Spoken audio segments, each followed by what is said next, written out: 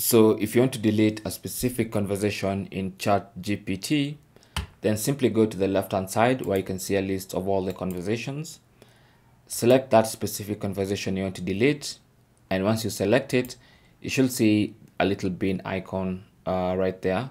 So you can click on it, and it's going to ask if you want to delete that conversation. Click on the check mark to confirm you want to delete, and that specific conversation or that specific chat will be deleted. Now, if you have very many chats or conversations in your ChatGPT account and you want to delete everything at once, then simply click on clear conversations and then confirm you want to clear conversations. Click on that check mark, and that's going to clear all the conversations in your ChatGPT account. It's as simple as that. That's how to delete or clear all conversations in ChatGPT. Thanks for watching. Leave your comments and questions down below, and good luck.